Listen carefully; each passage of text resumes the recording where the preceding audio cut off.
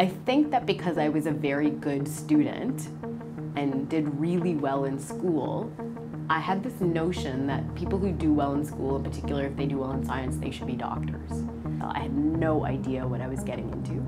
I was completely overwhelmed by what a huge responsibility it was.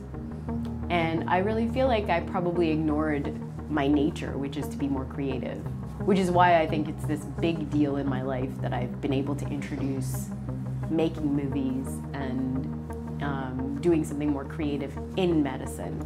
Because at the end of the day, I actually do really love the work that I do in medicine. I love the intensive care profession. I'm really committed to my patients. But the fact that I can also have this other side of me exist within medicine is so gratifying. My impressions of what private school would be was not accurate. When I went to the campus for an interview, I was stunned by how beautiful it was. I remember that very well. Havergal definitely celebrates individual talents.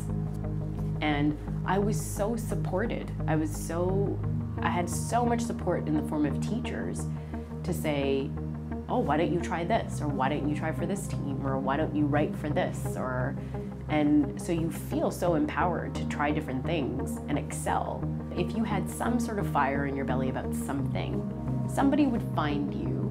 It happened for me in 9th grade English. That was really my way into the extracurricular world of the school and expressing myself and, you know, being part of an organization and being impassioned about something outside of classes. There wasn't one definition of success.